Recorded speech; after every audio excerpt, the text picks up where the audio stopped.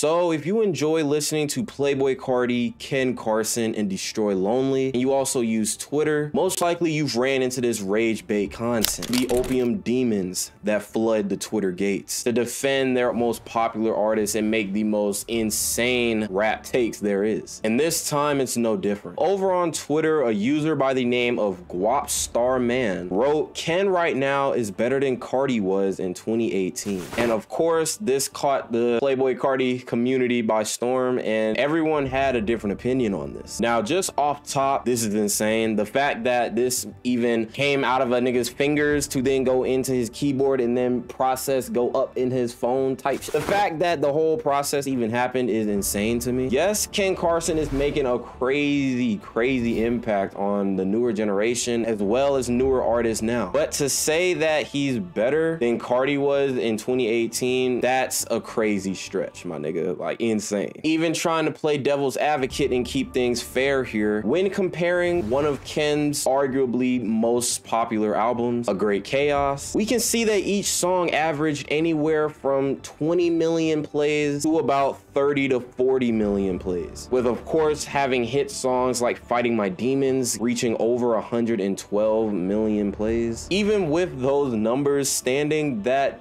goes nowhere. There's just no competition when it comes to 2018 Carti. When we look at Carti's one of the most popular albums, Die Lit, his plays is ranging anywhere from 50 million plays over 300,000 million plays, with once again there being outliers. One of his most popular songs to date with over 700 million plays, Shada featuring Lil Uzi. It's safe to say these numbers aren't an easy feat. This isn't something you're just gonna get within, you know, the first 2, 3, 4 years of your career and not be one of them guys. Beating Prime Carti, that's something that's just completely left field. Now, if we want to talk about Ken potentially surpassing Carti in the future, that's a whole nother video idea. As usual, for all crazy takes like these, if you want to see them first, get at me on my IG. We've been going absolutely disgusting on there, posting great news every single day, 24/8. I appreciate everyone that took the time to watch this video. We'll catch you in my next one.